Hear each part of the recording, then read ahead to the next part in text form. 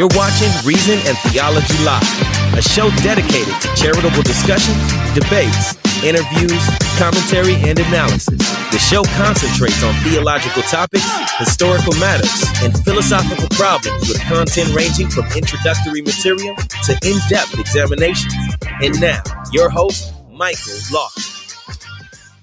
Welcome to Reason and Theology, everyone. Your host, Michael. On a Thursday evening, we're going to be doing a different kind of interview today. I'm going to be joined by Abuna Ephraim, who is a priest in the Ancient Church of the East. In fact, I don't think we've had any guests before on, so from the Ancient Church of the East. So I'm really looking forward to talking to him and finding out more about him. He came highly recommended by several of our viewers and patrons. So looking forward to it. Abuna Ephraim coming up next.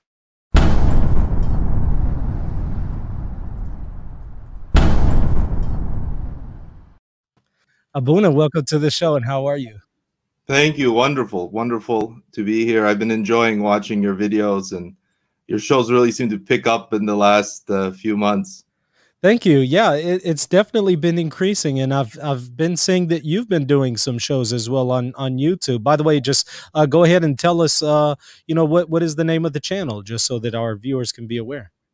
Assyrian Faith. So if you go youtube.com and put Assyrian Faith, and I'm a priest in the Assyrian Church of the East. Ancient Church of the East usually refers to our old calendar. Okay. That's good to know. I'm glad you pointed out the distinction. So Assyrian Church of the East would be more of a new calendar, and Ancient Church of the East would be old calendar. Is that correct?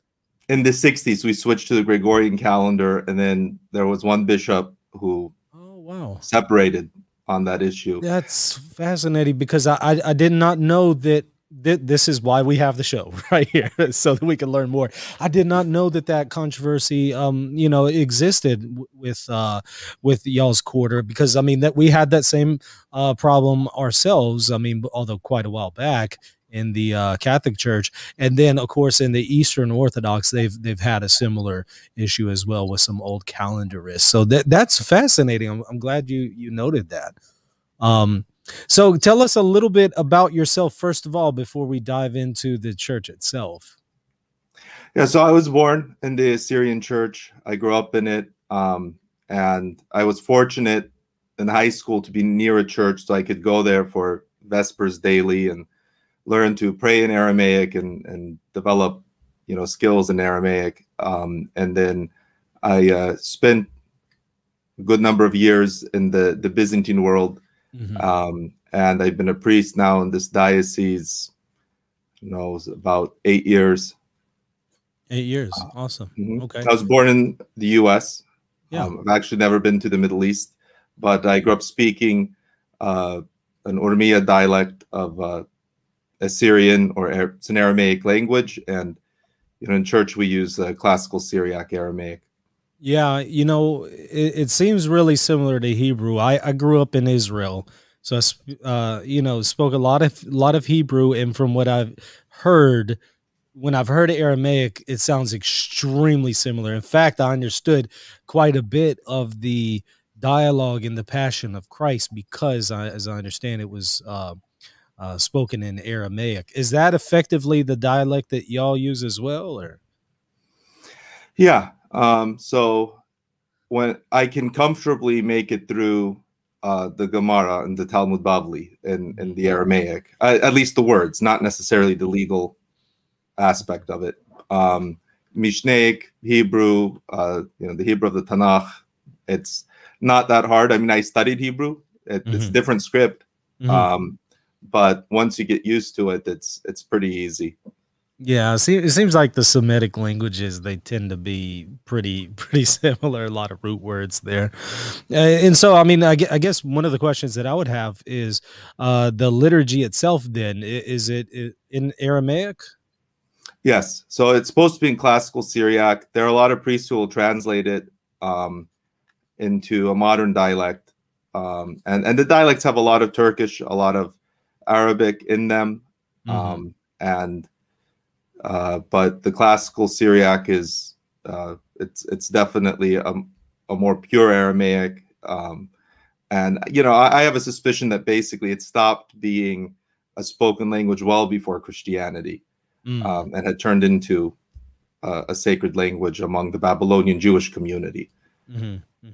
And not to go too far on a tangent, but I'm curious. So, when did some of these priests start translating into the vernacular? Is that pretty recent phenomenon? Yeah, as a kid, I don't remember too much translation. So the prior patriarch would refuse to serve in modern. He would only translate the gospel, and he would do that on the fly. He would do that, with the classical in front of him, which we still do, and the dismissal. And I'd say it's picked up in the last 10 or 15 years. And it's, I think it's also part of kind of the struggle of figuring ourselves out also at this juncture in our history where, we've had this kind of conclusion of a century of moving from mountains in southern Turkey to towns and into cities in Iran and Iraq and Syria, and then from there to the West. And our church really, it's built out of the system of schools.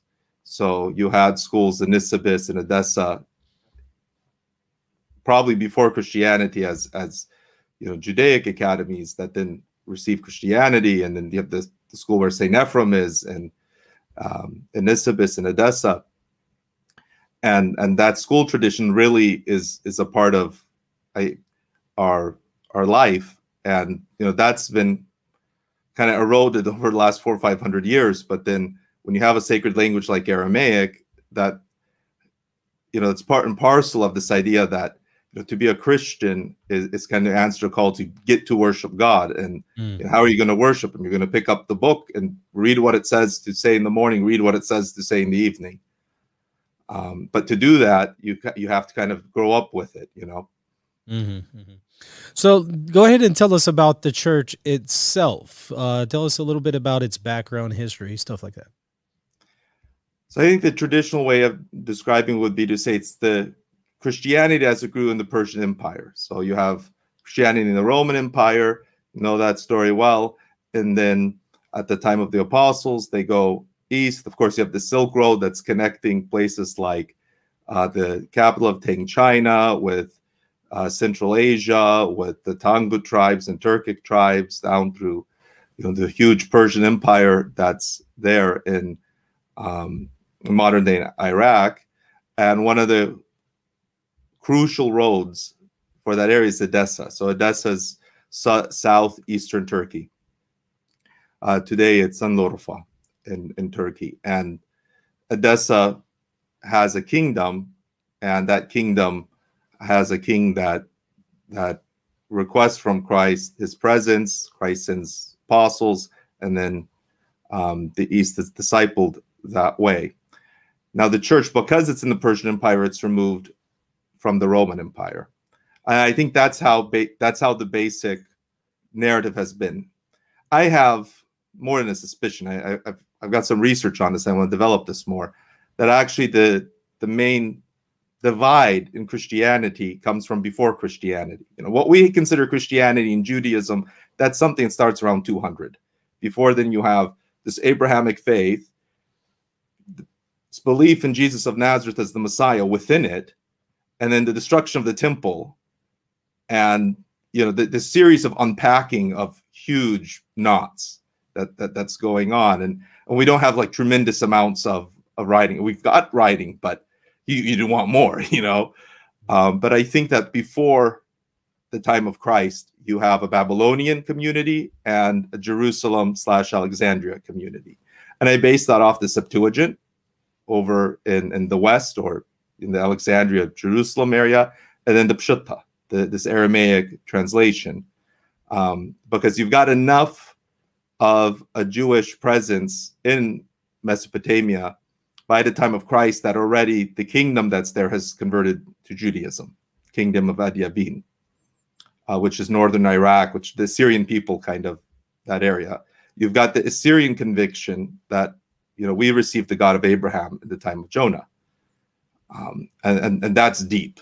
I mean, by the time St. Ephraim in the 300s is talking about the conversion of Nineveh, this is something that you know, he's looking back on as kind of in the bones, you know. And I think it was. I think whether Jonah is right there at the time of Jeroboam II, or the story of Jonah is describing this conversion towards the worship of the God of Abraham. You know, it's there before the time of Christ, and then it becomes a messianic, you know, an acceptance of Jesus as the Messiah.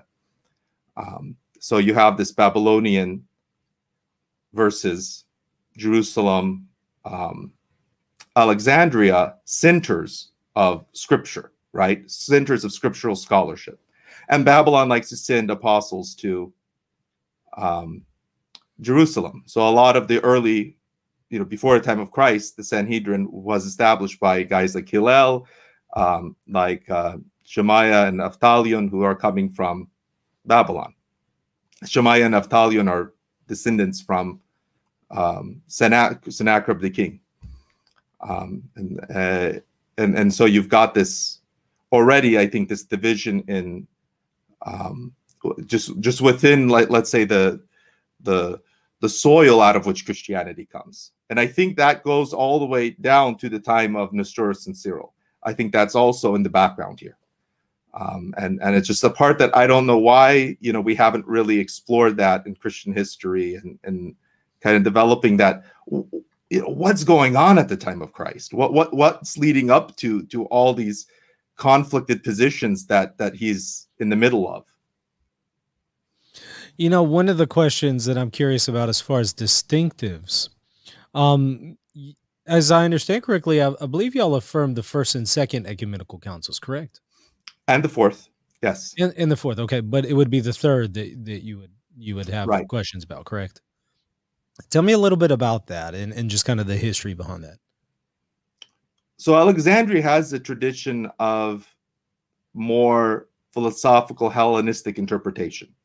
Babylon, Mesopotamia, has a tradition of legal scholarship, right? So the Talmud Bavli, think about that. You know, and the way I would describe it is think of this as kind of more Judaic, more you know, based on schools of Oraita, of Torah, over in Mesopotamia, and think of it as the philosopher, you know, the Jew as philosopher with guys like Philo. And that's going to change your concept of anthropology, of God and man, you know. And also the Babylonian tradition is one of synagogue, of worshiping God through holy word, because they're removed from the temple. They didn't go back, right? They're in Babylon. And of sanctifying things through the word, which also becomes legalistic, right? And I think in a good way. You know, God gave us his will. We do it. We connect to him. Wonderful. That's so awesome. He gave us his name. We can treat it as something sacred, and therefore have something sacred to sanctify us.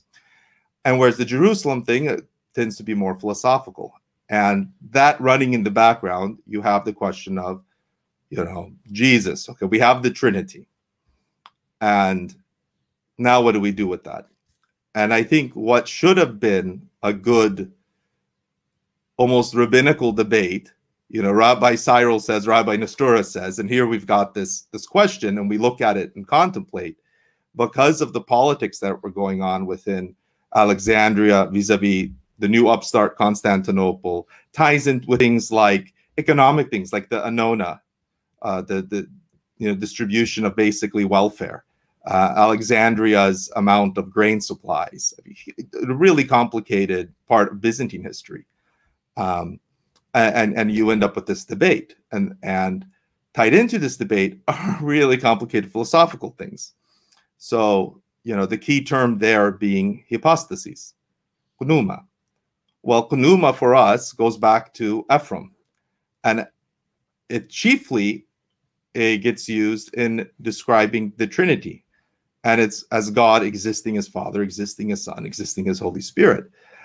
But Ephraim also, when he deals with Genesis, uses it to describe heaven and earth before even the elements, even the building blocks are created. God's idea that there be heaven, that there be earth. That basically when God determines something, right? So that also connects up to philosophy.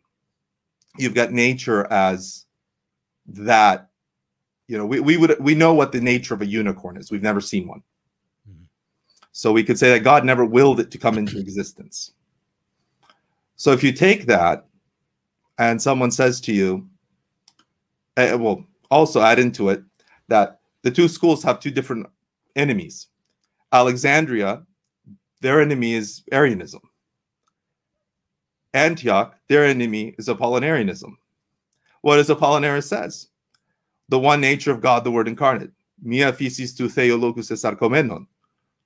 Well, what does that mean? Well, for Apollinarius, it means the logos, that is the intellect, that is the neshama, the nous, the intellect of Christ is God the Word, and the body is a separate thing. So when Nestorius hears Cyril going, Mia physis tu theologus es arkomenon, Nestorius, heresy.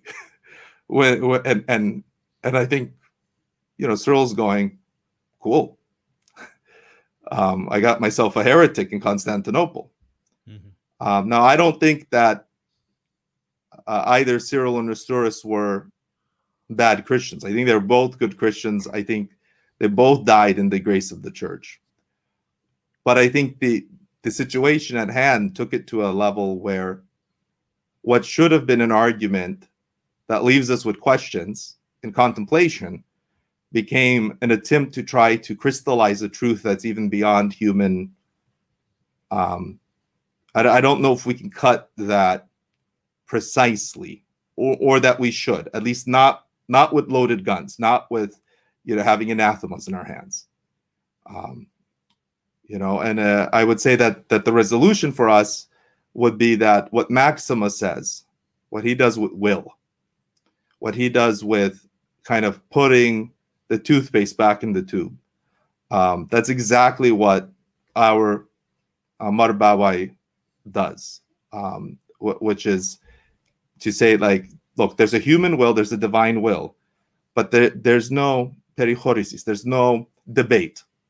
The human will accepts the divine will in Christ. Well, what's a will? It's an indication of the presence of a humanity and a divinity.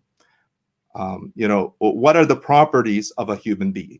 It's to have will and intellectual activity. What's the properties of a divine being? Will and intellectual activity. So when we're saying the tuknume, pneuma hypostasis, it's in the same sense that there's heaven and earth before there's a molecule. That there be heaven, that there be earth. That there be Christ as man, Christ as God. Well, of course. When Maximus says there's a human will, there's a divine will, but there's no deliberation. Beautiful.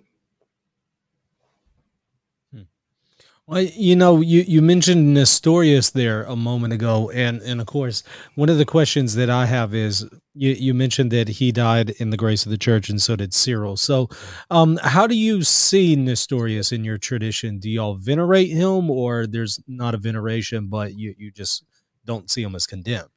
Yeah, so first of all, I'm just speaking from myself. Oh, okay. I got you. I'm not representing the church because I'm not a Holy Synod convening. Sure. We're just two guys speaking, and I'm doing my best. Sure. Yeah. And I tend to go, crazy and let me know if I'm completely skipping around. No, my you're fine. ADD rattled brain. No, so far you've been great. Very fascinating stuff, by the way. I'm extremely intrigued here, so I want to hear more. Okay, cool. Well, no, we definitely commemorate Nestorus and Theodore and Diodor.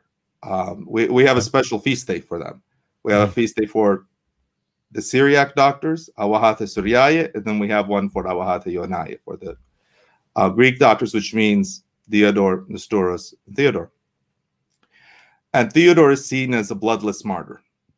Now remember, we also have had his Bazaar of Heraclides, which the West only got about 110 years ago. Right. So, we have him saying things like, well, at Chalcedon, finally they said the right thing. And, I'm going to shut up, because if Nestorus, and now I'm going to quote him, if Nestorus be damned and the church have union, let Nestorus be damned and let God be the judge. I think that probably is very close to the reality. The school of Theodore, the school of Antioch, I think cuts back before Christ. I think cuts back to tensions within the Abrahamic faith, if you want to call it Judeo-Christianity, between, like I said, this kind of legalistic, let's cut tight to the text, and the legalist community being mystical, and mystics usually are extreme practitioners of prayer and fasting. They're usually the strictest people. This isn't like the person in Berkeley with the 14 different Buddhas and the cross, and this is the guy who ties his ponytail to a post so he doesn't sleep. And you get that when you look at the Pshutta canon of the Old Testament. It's bigger than the Septuagint, and it has stuff like all this apocalyptic literature, which makes sense. So I think when it comes to interpreting Christ, his humanity as fully God and fully man, human will accepting the divine will, that and salvation. So Theodore's got this commentary on the baptism, where at the baptism his humanity completes kind of the human nature at the reception of baptism at John. And there's something real to the baptism. And I think that points to that aspect.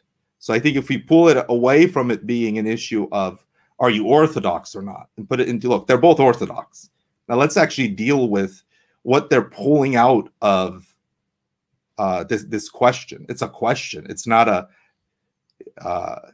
stop thinking about answers. I think this is the problem we have as Christians. We're so focused on having the right answers, we forget the questions. We read the New Testament. We'll imagine Christ's answers applying to something before asking, wait, what's the question? What's the question in the context of a Pharisee, in the year 30? What's going on? It's kind of like, what was that book, Hitchhiker's Guide to the Universe? When they come up with the supercomputer and what's the answer to everything? Comes up 42. And then it says, but you didn't ask what the question is. We kind of do that. And what you're looking at something like Nestorus and Cyril, I think the question is, what are the tensions in these various communities as they're formulating this? What can we learn about Christ through it? Yeah, and you mentioned earlier about accepting the Fourth Council. Now, the Fourth Council does speak of condemnations of Nestorius, but then you would commemorate Nestorius. How do you account for those things of Chalcedon? Well, okay, so there's a very funny manuscript in which where you've got the Dumsa, the Tome of Leo, and they say, as the accursed Cyril believed, so we believe. Okay, clearly a scribal, fix. But I think what was going on is that you'd have these councils, and then you would have canonical collections. So one proposed one is the Corpus Antiochianum, this Antiochian corpus that goes around kind of the world of Antioch. And we have its reception by Marawa the Great. So in the 6th century, we get this chunk of Byzantine canon law, and we say, great, the Western fathers have this, let's adopt it. It's a unifying thing to do. That's how. And I don't think, I know until Bawai, until the 620s, this wasn't even an issue. We basically, we're okay with the Byzantine thing. Occasionally we'd want to lean on the Nestorius thing so that the Byzantines would put some space between, us and the Byzantine/Roman Church and, our Persian overlords. But I think that the commemoration of the school of Antioch is separate from the Christological controversy. You've got the Christological controversy in which, look, we don't want to split with the Roman Church, with the Church of the West. But then you've got the school, as in the school of thought of this kind of, strongly, I don't want to say literal, but it's not literal in a kind of Protestant way. But in a non-allegorical exegesis, this kind of exegeting Christ as in this highly, this kind of opening. Well, here's a way to put it. For us, God's will is revealed with the Oreta, with the Torah, right? God tells you stuff you can do to worship him, and you get to do it. I don't know if that makes sense in the context of this Christological crisis.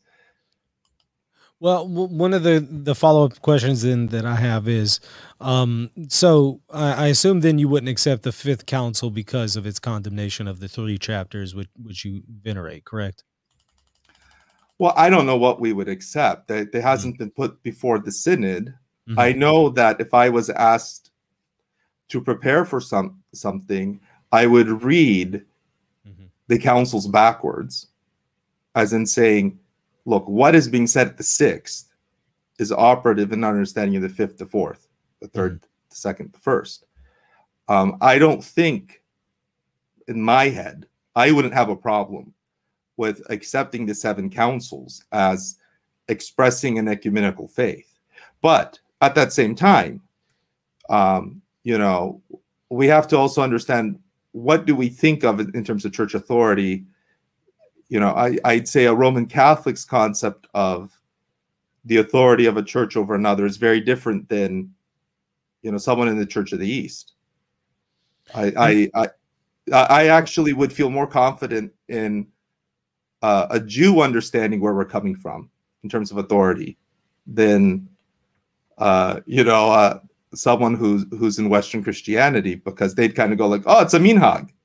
Oh, you've got a tradition. You guys aren't going to go and submit yourselves to a Western authority. You're going to say like, oh, what you believe, what we believe, it's the same. Yeah, that's great. And you have this ecumenicity left over from the Roman Empire. We totally, are we going to let you, tell us how we're going to pray? That ain't going to happen. And so let's talk about that church authority. Tell me what authority looks like in the Assyrian Church of the East. What's the hierarchical structure like, and what kind of authority does, a bishop maybe have, or a synod have? Well, so the Holy Synod is the supreme authority. The patriarch is the bishop of Salutia, and as such, the senior bishop, he's the one who convokes the synod. The synod can't meet without him. And the synod is in the model of the judges of Israel, which would mean that they don't determine what tradition is. They pastorally guide the church in living out the tradition. If the synod were to say, here's a new liturgy, this is now the official liturgy, pull up the manuscripts, see if they're right. If they say, here's a liturgy so that here are some modifications we allowed for some pastoral reasons, okay. But you don't determine what God gave. You pastorally guide. They are madhabranuta. they are economizers, they are dispensers, but they don't regulate what is dispensed, right? So, the synod, what is going to determine what's in our Bible? The tradition. Can the synod change that? No, that's fact. You find your best sources. If you got a good source, you got a good source. There you go. I don't know if that helps. It does, and I think Catholics would definitely agree. There's nobody in the hierarchy that can change what has been given to us by Christ and the apostles. So they're definitely subservient to it and in service of it, and are to preserve it and guard it. So I definitely see some similarity there, but I imagine we have some differences as far as, well, how does that play out practically? I imagine the patriarch and his relation to perhaps a local bishop would probably be different than, a pope and his relation to one of his, a local bishop in his communion. So could you maybe talk about what exactly is the relationship between a synod and a bishop, and a patriarch and a bishop? Maybe go over that. Well, number one, we're a family. We're very close. Well, actually, last night I was watching this something on Facebook where this person was really attacking the Chaldean Catholic patriarch, who basically said, "Look, we're just a church, we're not a people." And this was an Assyrian who got really upset, and I know why. We're a people who have a faith, and a faith that made the people. When Jonah called us to repentance, we became who we are. We remain there. Our holiest days are 3-day fast of Jonah. And so within that means that the tradition you receive from grandma is going to be what you judge the patriarch by. But that also means, this is why I say the Jewish comparison works. I think especially for someone from the West, we kind of know what's kosher here. But because we're small, and because we're tied by so much history, they're brothers. So, technically, every bishop is, the chief priest of his diocese, and, the patriarch should be invited to come in. I could not imagine this being done in such a mechanical way, though, because, he is our father. He's the Peter of our time. He's the Andrew of our, we have these complex Oriental ways where you can name someone with 57 words instead of one word. It's a warm relationship, but yes, every bishop is the only ordinary authority. So canonically the case would have to be taken up to the Holy Synod out of his diocese with a legitimate cause. For there to be an intervention. Yeah. And you mentioned liturgy there earlier. Let's talk a little about that too. Tell me, what liturgy do y'all celebrate? So the whole liturgical tradition would be the East Syriac, I think, right? And there are 3 Sunday divine liturgies, or 3 liturgies of Holy Qurbana of the Eucharist. There would be that of the Apostles, of Mar'adde, Marmari, Thaddeus, and Maris. And that one celebrated most of the year until you come to the beginning of the Nativity fast. And then we switch to the one of Theodore of Mopsuestia, which is a bit longer, but it's very beautiful. And that one actually has the words of institution. The one of the Apostles doesn't. So the one I do most of the time doesn't. The one that I do basically from a few weeks before Christmas through Palm Sunday, it's Theodore, and that one is much more Constantinopolitan. It reads as a Greek liturgy, but it's extremely beautiful. And then the longest one is Nestorus, and we do Nestorus 5 times, and that one's pretty long. You have to be really quick at your Aramaic to get that one done without dragging out too long.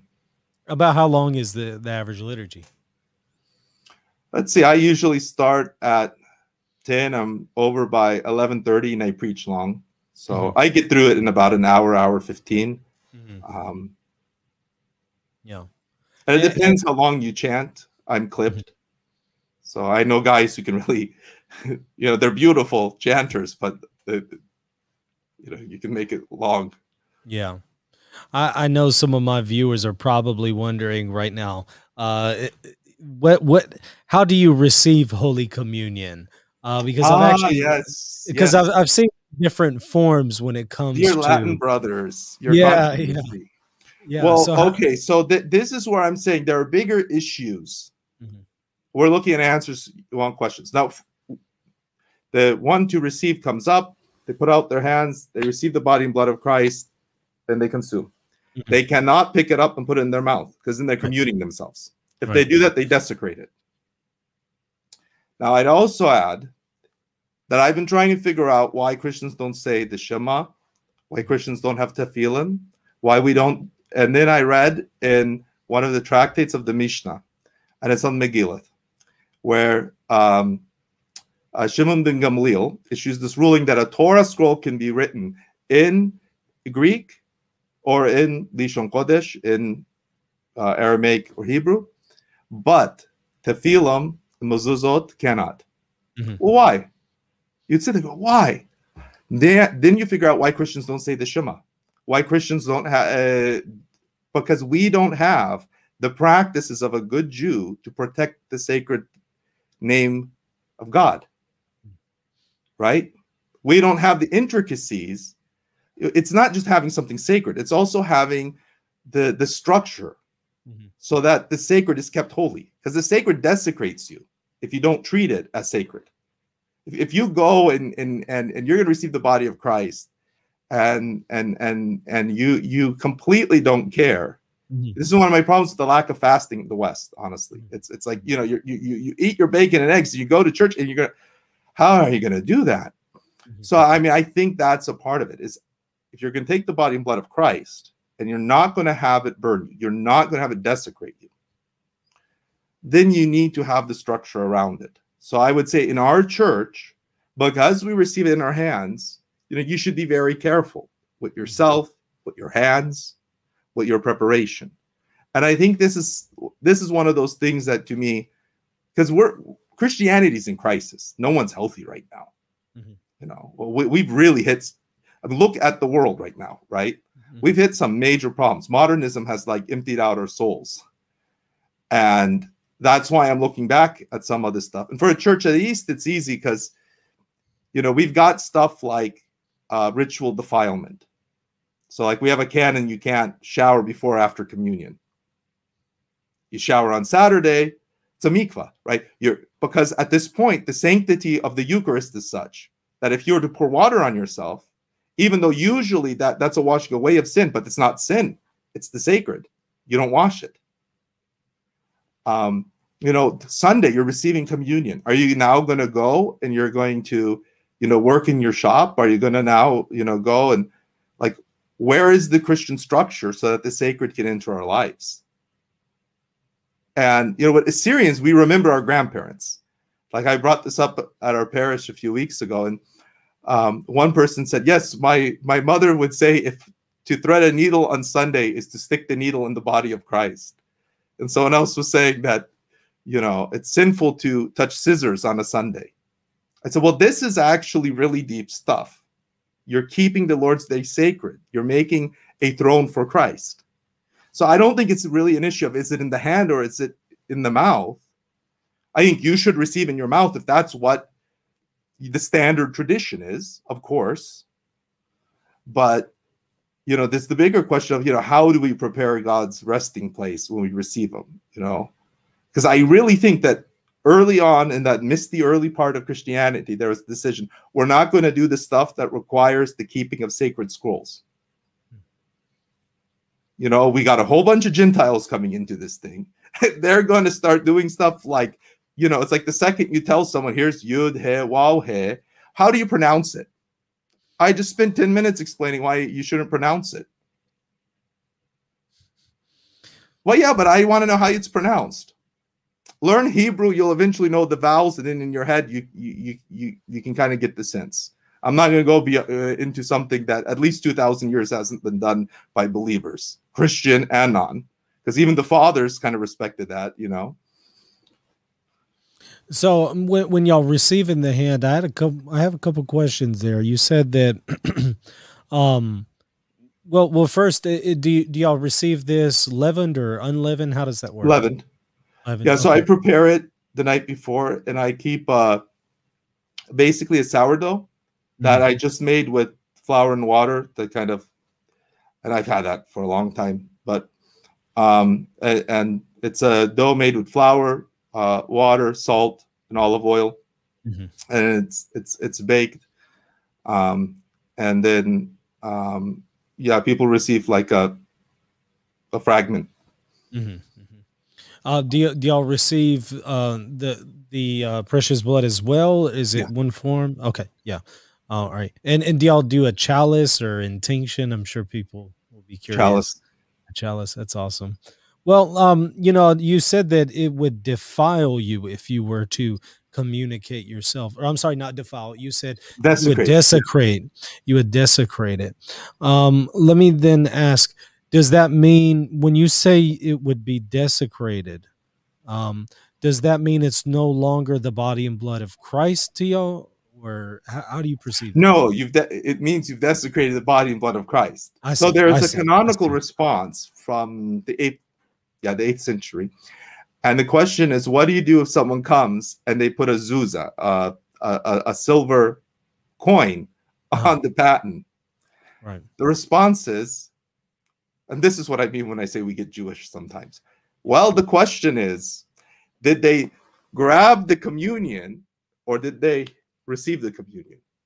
Because if they just laid it, then put it aside, you know, and deal with it later. But communion, it's fine. But if they didn't grab communion, like they paid for it, then turn around and consume everything quickly. Stop communing, people.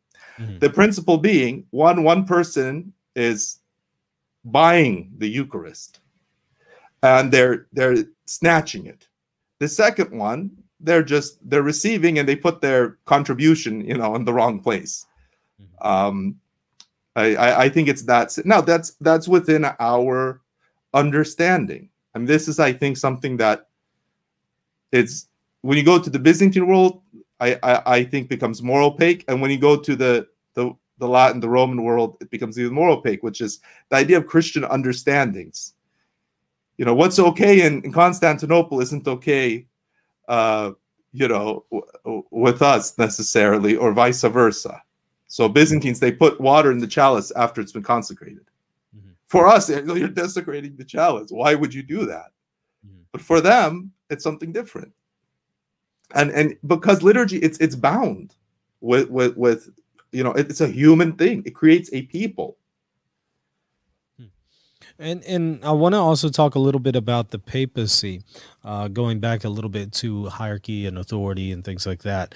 How does your church view the papacy? What is your understanding of it? Nice. Over there in Italy, they have a pope, and the Latins, they have their pope. Good for them. Yeah, but you wouldn't, like, you know, historically, you wouldn't see the claims being made maybe in the 2nd or 3rd century of the papacy as being, I would say, organic in seed form, at least, to what we believe today. You would say that there's been a rupture with what Peter and the apostles. So chiefly Peter and the apostles is the bishop with his priests, the chief priest and the other priests. And our patriarch is the Peter of Peters for us. I'm sure the Pope is the Peter of Peter for you in the West. That canonically, our patriarch is not supposed to be judged by any other bishop. I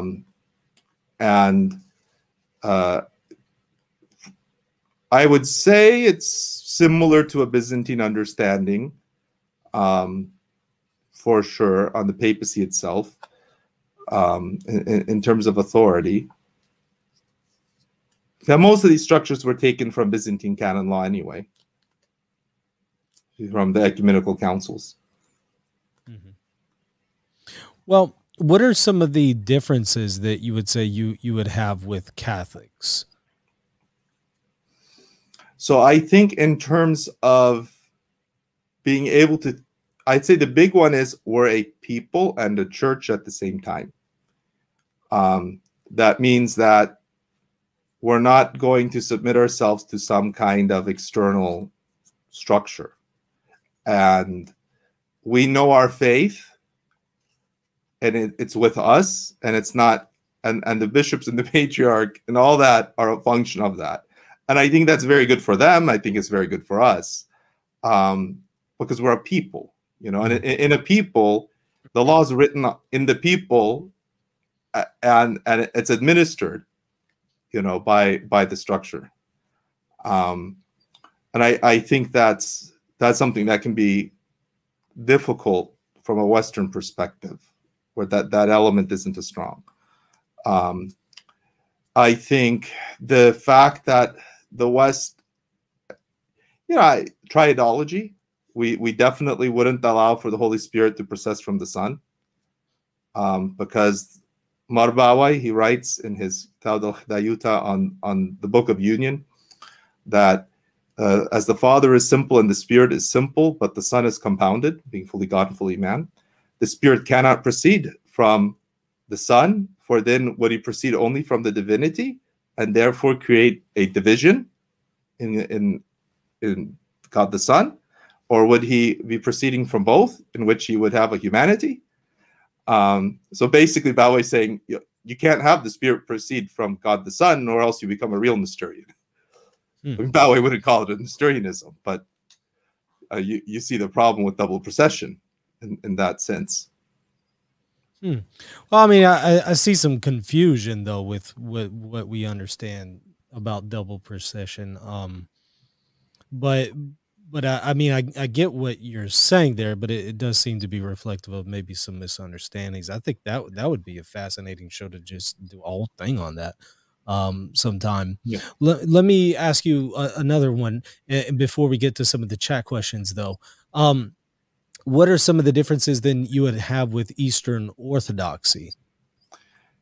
So I think on the technical level, little to none. We haven't used icons for a long time, so there would be controversy with how we would restore those. But we also need to restore our entire worship space. You know, I'd say we need to restore being a church that educates its own kids with classical Aramaic so that they know to pray their khudra, their breviary, because that's really, for us, that's required. You know, morning and evening you go to church, and that being gone, it deprives us of ourselves, because ourselves are an extension of God giving us, you know, the ability to worship Him, and in that we find ourselves. But on the technical level, I don't think the issues with the Byzantine world, aside maybe from some minor canonical issues on discipline, I don't think there are any. And I know the Byzantine world, you know, rather well, and on the level of, I think, you know, of union, that's possible. I would Rome, that's not going to happen. You know, the whole synod could decide, and the Assyrian people would say, "Okay, bye-bye." And the last 10 years have really confirmed that. And it's not stuff in the Western Latin Church only. It's all stuff in the Chaldean Catholic Church, stuff that's said by the patriarch about the kind of the tradition, about the idea of Assyrians as a people that have really become beyond where they should have gone. I mean, the current patriarch, Louis Sacco, I mean, a couple months ago was saying like, oh, these Assyrians, they want to worship with these liturgies where they've got cherubim and flying, and it takes forever. And he started saying some kind of off-color things.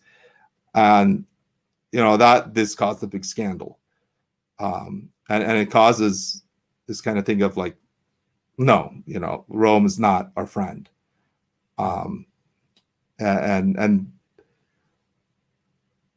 I think that the cause of a lot of that is trying to create a sameness where it doesn't exist. I think if it was, and I remember saying to my best relationship with Roman Catholics was when I spent 2 or 3 years living half-time at a Dominican priory here in Berkeley, because I didn't receive communion. And I was there as, the little Nestorian down the hall, the black spot in the Dominican smile. And that was great. We could learn from each other. We could rib each other about being heretics, and having those hard discussions, really enjoy learning from them and discovering ourselves better. But if you're trying to be the same and you're not, it's just like, you're not married. Why are you trying to be, Mm. And what about the Oriental Orthodox? How would you view them? Well, that's where it gets really unfortunate, because the Cyril Nestorius thing really is operative there, especially with the Church of Alexandria. I think that Assyrians would view them as Orthodox. Assyrians view themselves as Orthodox, by and large. And we would not have an issue, I think, with any of them. Definitely not the Syriac Orthodox, who we see as blood brothers. And, you get these issues of just the division, from Ephesus, Chalcedon, and these are all beaten up churches. I mean, Western Christianity kind of beat itself up from the inside. The East got beaten up from the outside, but everyone's beaten up. So they would maybe be more less than favorable to have communion with you, but you said you wouldn't have communion. Oh, well, it'd be easiest for us because they're a communion. I'd say they're the one honest communion of different churches, in the sense that the Coptic Church and the Armenian Church, they have separate theology. The Syriac Orthodox Church has separate, they don't look at the Coptic Church as their theological masters. They don't submit themselves to a Coptic catechism. Neither does the Armenian, right? And yet they have different liturgical, they're different full traditions without any kind of submission to each other beyond a common conciliar path. Now, I'm not saying, that might sound like an accusation of the West. It's not, because the West has a different history. It's necessitated a different walk. It's, I don't find blame easy to fix in Christian history, because we're all responding to very real realities. A big part of the Oriental Communion is, when you're second-class citizen, but a wealthy, educated second-class citizenry, which Christianity has been in the Islamic world. Well-taxed because it comes from this, higher, greater amount of education just inherent in the tradition. Like Jews in the West, people kind of like Jews rule the world. Yeah, because they have yeshiva. They have a tradition of like spending 12 hours a day studying. Well, yeah, back in the day when your typical Syriac village had, a priest who would be teaching his kids how to be reading these books and reading the scriptures and doing Aristotelian philosophy from 14th century, manuscripts, they tended to do good financially. But, so what's preventing communion with your church in the Syriac Orthodox Church? The condemnation of Nestorius. I mean, that's just the condemnation. That's it. Yeah. So if they removed the condemnation, do you think that there would be reconciliation? Well, so the problem with the Byzantine one could be resolved, I think, through a canonical process very cleanly, in the sense of I can see there being documents drawn up that couch the ecumenical councils in a way in which they're seen to be, this is the common language. It's the way I would say, like, how would you figure out what's the Old Testament? Well, you can't tell the Church of the East, you're going to have this list of books. You can say, here's the Septuagint. It's what the apostles quoted, and we're going to all settle on the Septuagint, Old Testament.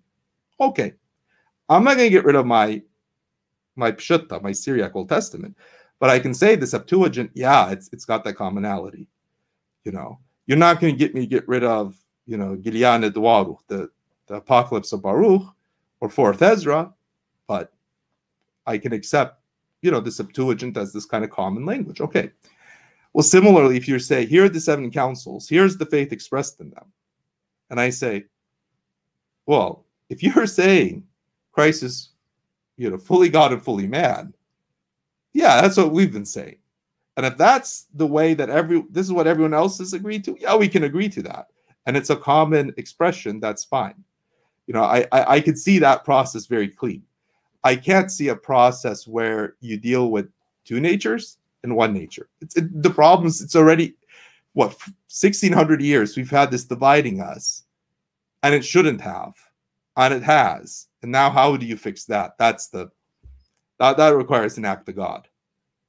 The Byzantine one, I don't think. I think that requires an act of humans having kind of recovered from a hard history, putting their heads together. I think that can be very peacefully done. It's the issue of now you actually, you know, we have different theological formula. I think you mentioned the Apocalypse of Baruch there. Would you say then that that's part of Holy Scripture, that it's God breathed? Mm-hmm. And what additional books? You said 4th Esdras, I believe, was also.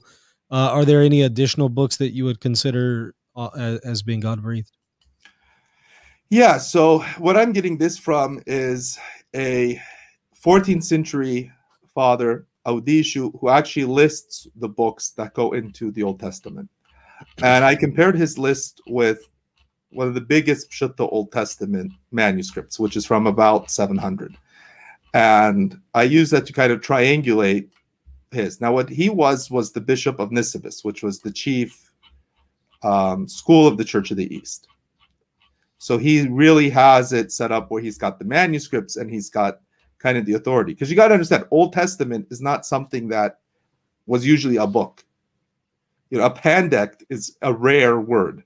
To see it in a manuscript, it means somebody paid $500,000 to have all of them in one volume. Most people are like, well, I've got a Chumash, you know, I've got a Pentateuch there, and I've got over here some of this, and attached to my Gospels is a Psalter, and I can put it together. You know, it's up in your head what goes into your Old Testament. The Latins, it's different. You took what Jerome managed to gather, right? So the Latin canons determined by the stuff that Jerome was able to put together. And you have the Vulgate tradition. So I think the Church of the East's collection was actually made by the sages of Babylon before Christianity, is my sense of that. And we've got the Syriac Apocalypse of Baruch, which includes the letter to the 9.5 tribes, 4 books of Maccabees, Josephus, the 6th book of the Jewish War, which is called The Destruction of Babylon in the manuscript, Joseph and Asenath. That would be considered God breathed. It would be, well, it's part of the Pshutta. It's part of the Old Testament. Mm-hmm. But when we say part of the Old Testament, what I guess I'm asking is, it is part of sacred scripture. God inspired the author to write. Yes, Odishu lists Joseph and Asenath right there. Daniel's Ora, little young Daniel, which is an addition to the book of Daniel. You know. Yeah. And just in point of fact, I think just to clarify, from the Catholic perspective, we actually maintained our canon prior to Jerome. In fact, Jerome was actually supposed to be in conformity with the canon that we had already determined. Do you see, for example, Damasus in 382 coming up with our canonical list? So, but I mean, it's Pope Damasus that you set your canon by. Well, it's not actually. You wouldn't necessarily say that Pope Damasus determined the canon. But what he does do is he gives us in the council in Rome in 382, he mentions these are the books that we have received in our tradition. And so he's really the first one to list them together in that way. Prior to that, the list that I've seen, miss some books here and there. He's the first one to put the list that way. But of course, it wouldn't be Pope Damasus who determines the canon, right? We would say that God determines the canon. It was simply Damasus is testifying to that. I think that would be a fascinating show to even just discuss the canon, because I think a whole lot of Christians probably aren't aware of your church's position on the canon, and I just find canonical studies to be interesting. So I'm fascinated by this. Well, I mean, that's one of the cool things about the Church of the East is it hasn't really been systematized in the modern period. And when you try to unpack these things, so you deal with the pshuta, you start realizing, wait a second, this is going pre-Christian, because you've got stuff that, who translated this? It's not in the West. It's not the Hellenistic world. It's a Babylonian world. Well, you had all these schools. You've got schools in 200 BC. You've got, the sons of Butaira coming up against Hillel in the succession from for the Sanhedrin. So you got schools over there, and I would say that we have to also re-enter the sacred space of kind of that initial, that Judeo-Christian background, because you also realize that there's a difference between the 5 books of Moses and everything else. Because the 5 books of Moses, that's the stuff that God speaks to Moses on Sinai, and your grandparents were there, and you didn't just see God. It wasn't an optical illusion. Go ask your neighbor, because they also have the testimony. You can't really. It's one thing for Muhammad to say, the Archangel Gabriel just spoke to me. It's another thing for Moses to say, and you saw it, all of you, right? And what, that's the place where God's law is given. I mean, Christ, he starts right there at the beginning of Matthew, and he's saying, gives this kind of me'amar, this kind of rabbinical greetings to, this messianic declaration of God's beatitude given to the people who the law protects, right? And then he turns around with, don't think that I've come to lighten the law. And he takes these hard positions. These are, you plug those into a rabbinical Talmudic world, and you start realizing these are principles. And he's taking a hard line, which is kind of welcome everyone, and welcome to boot camp. Welcome to, you're going to really get to serve God, and because everyone's being called, and now you get to have this relationship with God. And if we're taking it in that perspective of kind of sacred tradition, we're like, well, okay, we know what, Scripture as the story, as the uncreated, breath of God. It's the Holy Spirit. That's real Scripture. That's real truth. Then you got the words that someone wrote down. Moses has this experience, has this vision, and then he puts it into words. So it's kind of like you've got at that, 100 million gallons, and someone brings a 5 gallon, and someone pours it into a 5-gallon bucket. And well, here's your 5-gallon bucket. God is being breathed into a book. It's a book, and that means that it's part of a human experience. A book is only a book when it's being read. Otherwise, it's papers in a pile. It's just carbon. Well, there's an experience over in Babylon, over in Mesopotamia. There's an experience over in the Alexandria, Jerusalem thing. And then you have, Latin Christianity coming out. You've got Armenian Christianity coming over in the East. You've got, Greek Christianity to the Slavic world. And it's not just the Bible that's written. It's the culture that has to receive that. It's God and his people. Well, how are these communicating? So I think, this idea of like Bible canons, and we like to have these perfect little answers. I'm like, no, you know.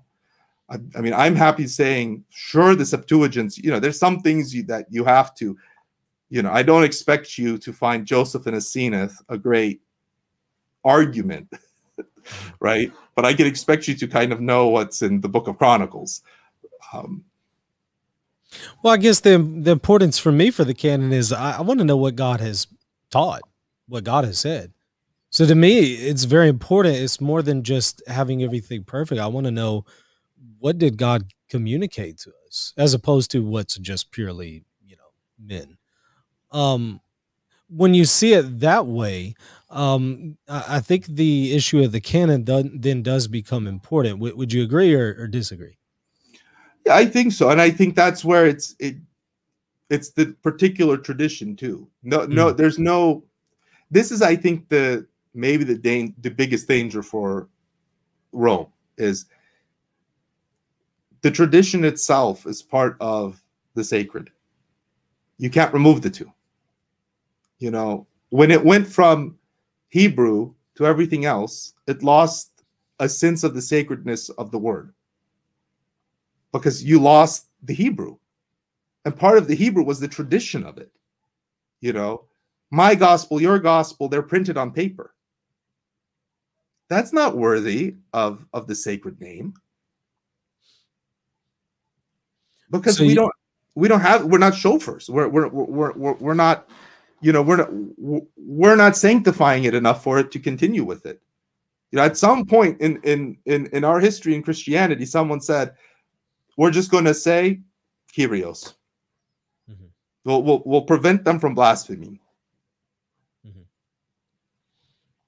So you kind of see it as unfortunate, I guess, then, that the New Testament was written in Greek. Am I understanding correctly, or is that not? No, right? I'm talking about the Old Testament. So, you know, the Septuagint, just the Old Testament sacred name, and turns into Kyrios. Just the Old Testament being translated in the Greek. I mean, Christ in Mark, he gives the Shema, right? He recites the central prayer that has the divine name in it. Yeah. And in Christians, we never pray it. It doesn't come into any liturgical tradition. And I think the answer kind of suggests itself, because it's connected to the sacred name, to, you know, this kind of, you know, certain things are sacred in that, and we have the holy body and blood, right? And we treat those as sacred, and we have a connection, and that goes back to, how do you receive communion? You got this huge controversy about it. That means you're taking it seriously. Thank God. If everyone was like, take it whichever way, I'll just obey my bishop, I'd be like, huh?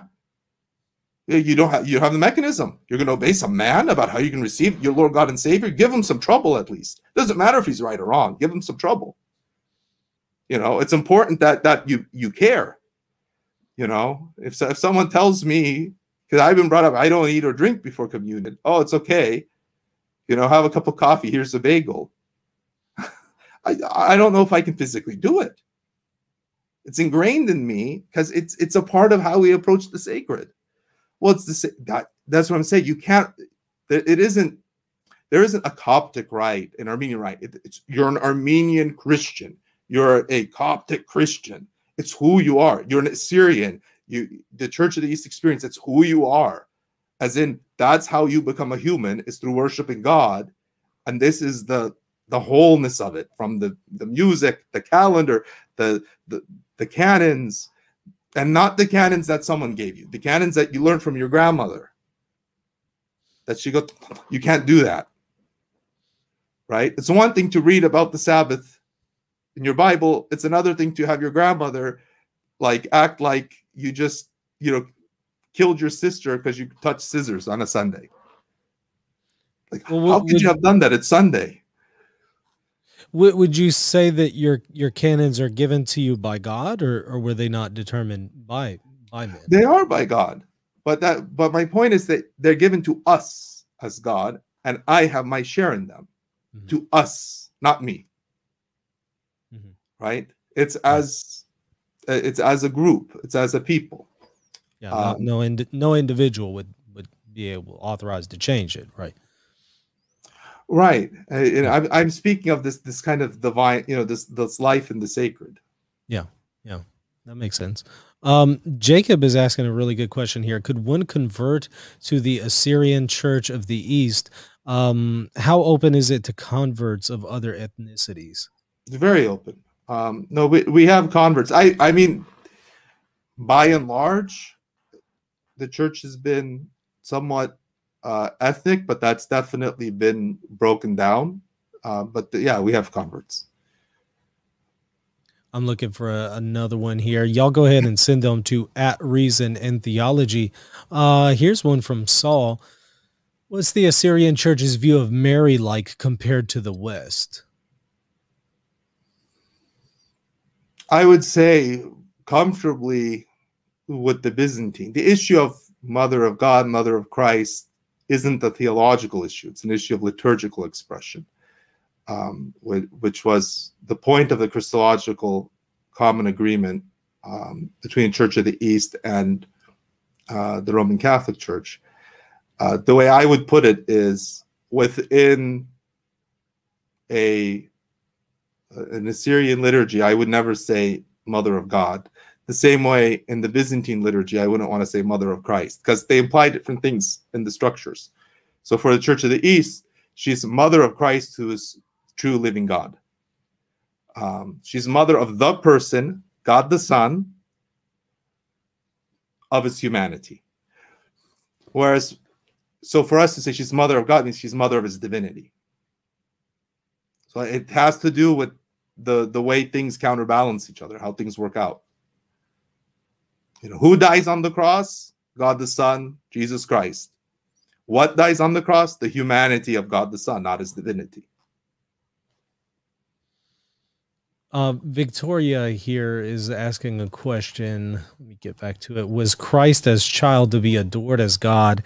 And how does the Assyrian Church of the East understand the reception of ecumenical councils? Well, Christ is adored by the Magi. And I believe it's as God. And you know, you have gold, frankincense, and myrrh. And this connects to the story of the Cave of Treasures, which it has to do with pseudepigrapha, specifically Babylonian, in this chain of the Cave of Treasures, where Adam, when he's expelled from paradise, has the gold, the frankincense, the myrrh. He stores in the Cave of Treasures where his body is laid. And then it's this gold, frankincense, and myrrh that the Magi bring. So I think actually in Matthew, it's a linking back to that tradition of the gold, frankincense, and myrrh from Adam. So it's this idea that he's being worshipped with the gifts that Adam brings from paradise. And I think the gold, frankincense, and myrrh predate Christianity, the gifts of Adam. I think those are the gifts of Adam because they appear in this literature, right?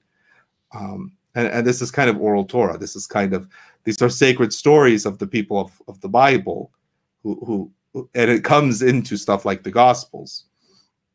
So remember, they you know, at the time of Matthew, he's got connection to stuff that probably even by the time, you know, Yehuda Hanesi is writing the Mishnah in 190, it's already starting to fade, right?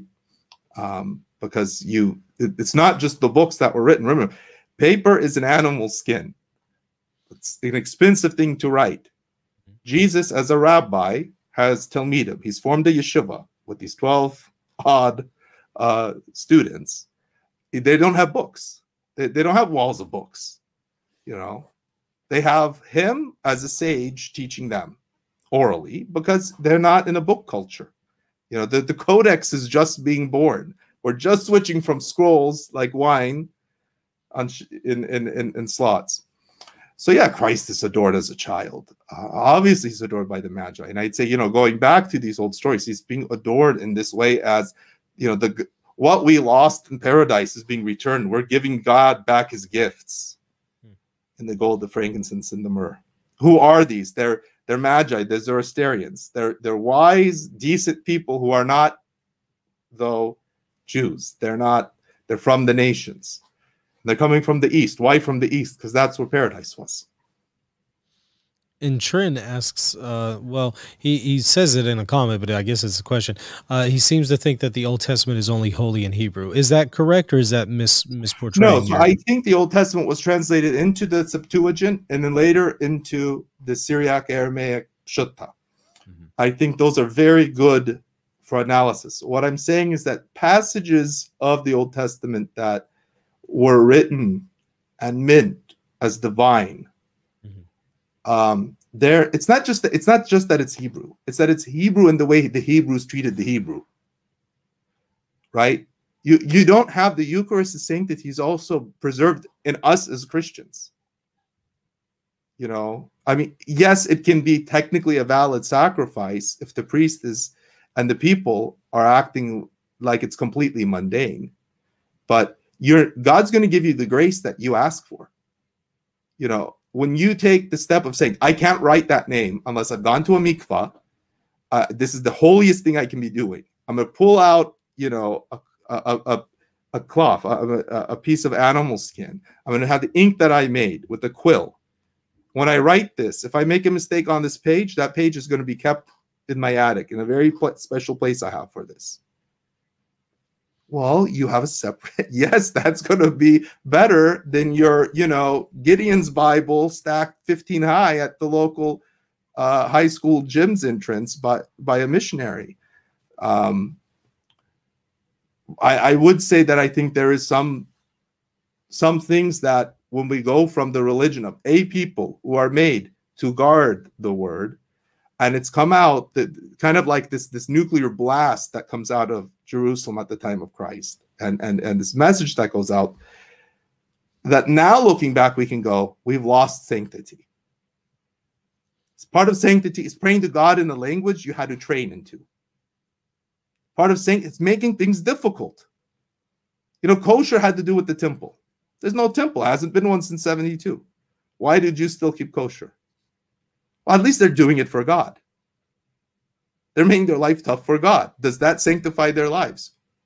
You know, you can look at some cases and go, well, it kind of does. Part of making something holy is making something separate.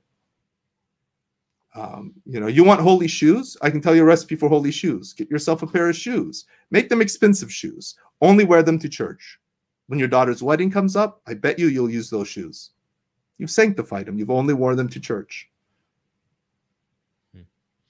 And Thomas asks a question here. For what reason should Western Catholic Christians convert to the Church of the East? Does the Church of the East consider herself the one holy Catholic and Apostolic Church?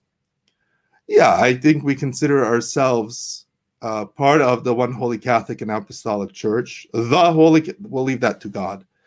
I think that by and large, Assyrians would find a sameness of religion in the Orthodox world. Our bishops and our priests would tend to say that, I think, with Roman Catholicism. Our laity have become more hesitant. And I don't think it's like I said, I don't think it's a nastiness. I think it's just realizing that there's a different walk. Would there be a reason for? I think there's a good reason for a recovery of tradition everywhere. I think Latins need to recover the Latin tradition. You know, I think Greeks need to recover the Greek tradition. Copts need to recover the Coptic. Armenians, Armenian. Assyrians, you know, we need to know how to pray in Aramaic. It's not that hard. We should have our own schools. What's the purpose of religious schools? To get someone to open their breviary every morning, every evening. That when it's a saint's day, since you're a kid, you should know your breviary inside and out because you do it every day since you're a kid. You know, I think if we do that, you know, we come that's, you know, that you can't be going wrong there. Mm-hmm. Lyndon asks, can Abuna comment on the Petrine theology proposed by Mar Bawai Soro following Mar Abdishos of Soba, which Soro argued pointed towards the papacy? So what Soro did is he took our very heavy Petrine theology, which is, you know, Peter is important for us. He's the chief of the apostles. We're applying him as the cornerstone of apostolicity, as in the diocese. Now remember that at first, the church is local. It's the Church of Laodicea. One holy Catholic and Apostolic means here, you know, this bishop, and it's not even a bishop, this chief priest, archiarevs, this chief priest with the other priests and the deacons and the laity as a body of Christ. They've received the gospel. In the gospel, they've been one people. Remember, Christ, he's in a rabbinical structure. He's not liking temple priesthood, and that's an Aaronic Levitical priesthood anyway. It's rabbinical. When he says, whatever you do on earth is done in heaven, that's semichat. He's giving them the ability to make judgments, right? Within that space, right? Within the understanding of first century Judaism. With Audishu, similarly, you're talking about someone in Nisibis in the 14th century looking at the tradition of the Church of the East. So he certainly is not, he doesn't ever appeal in his, I think in his canonical stuff, to a papal decree. He does prioritize ecumenical. So even when there's something local, he'll say, and here's the ecumenical tradition. And that one is the knockout punch. So, from Odisho's perspective, when he's saying the West, he's talking about the Greek, the Romans, as in Constantinople, Antioch. The Latins are kind of, the far off people in the mythical land of far, far west. So I think that the stuff with, trying to read someone 14th century Nisibis into thinking of, issues that really develop with, the 19th century Vatican I, concerns. That's he's not an ultramontane. A 14th century Syriac in Nisibis is not ultramontane. Yeah. I think there's one more on here that I'm seeing from Fundamentum Veritatis. Here it is. Perhaps I missed this early in the show, but has the Assyrian Church of the East always not been united with Rome, or was there a divergence in the early centuries? Well, I think that this idea of unity developed. I think what it used to be is, well, here, let's parse it out. Last bishop of Jerusalem, who was not of the circumcision, as Eusebius puts it, which probably means a practicing Jew, is around 200, 250, right? St. Justin Martyr is the first person who's really thinking of Judaism as a discrete thing that can be separated from Christianity. And he's in a position to be rather on the extreme end.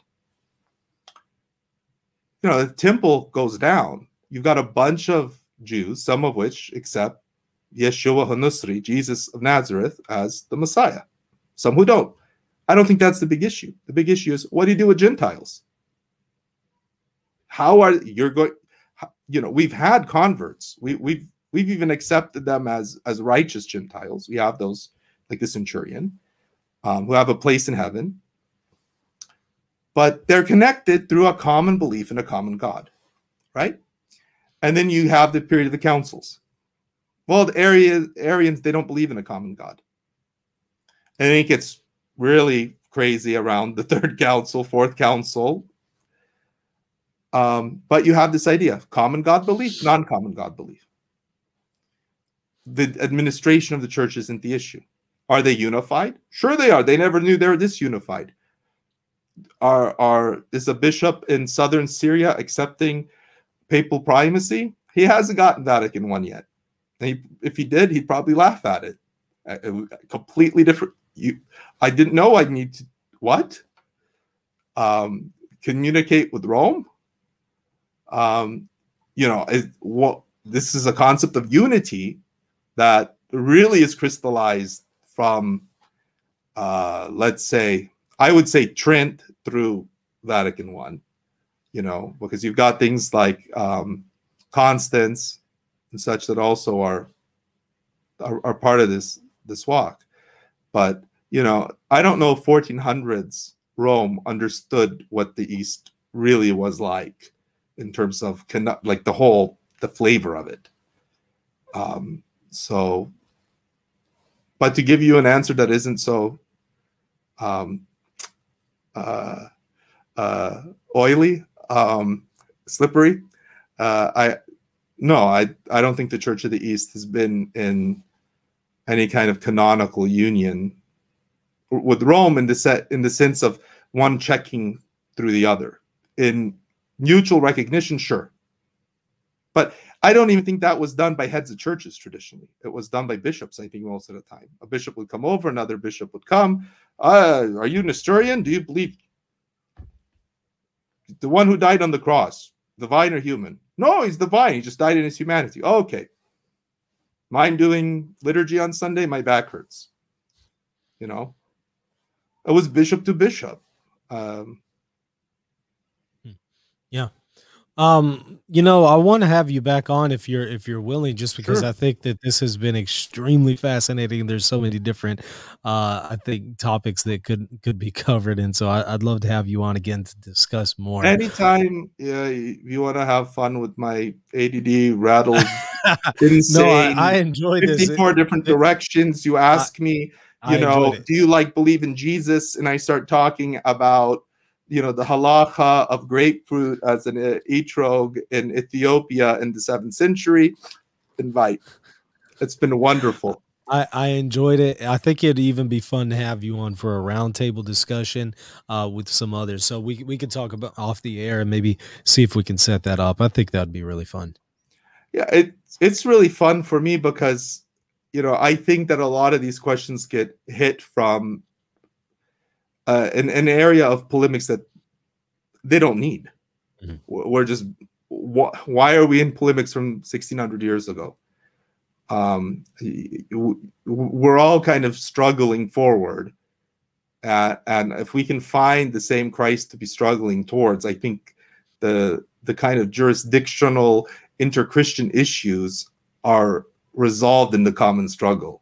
I mean, that's why I keep going back. That's why I keep going. We have to figure out what happened from the Babylonian exile to, let's say, Cyril and Nestorius. That's the real question. What were we supposed to do? What's our connection to, the God of Sinai as Christians? The God who wants us to do stuff so that we can relate to, because we've gotten into this. I love Jesus. I have faith in him. Great. We don't practice. We don't think of, what does righteousness mean even in the New Testament? Well, they're first century Jews. They mean, did you do the mitzvah? Did you do the commandment? Or if we think of that, we think of our practice, our common life, I think we'll discover, a question of, are you unified? I mean, if I have to ask my wife, are we unified in our marriage? That's a problem. You shouldn't have to ask that question. I hear you. I definitely think there's something to be said about living more righteously and not just making this a faith or intellect only thing. So I'd love to have you back on. I'm gonna, like I said, off the air, we'll talk about maybe setting up a roundtable discussion. We'll pick some. Your whole program's a blessing. You pull people from all over, and it's wonderful. And I'm deeply honored and blessed to be a part of it. Thank you all. I enjoyed it. And go ahead, put in a plug for your channel or anything else that you wanted to promote. Thank you. My channel's Assyrian Faith, and if you just youtube.com/Assyrian Faith, you'll have it. It's not, there's one that's like an Assyrian Pentecostal thing. I'm the other one. I saw that. I've seen that before. I've seen that. Actual Pentecostals who dress up as Assyrian Christians, right? Is that what I'm? I think no, they're Assyrians who. Okay, no. I'm not sure if they're Pentecostal. There's some kind of Protestant. Okay, so I might be talking about something else, because I've seen actual Pentecostals who aren't Assyrian, who will use basically Assyrian liturgy and liturgical garb and things like that. So, but I've seen some weird stuff before. Really?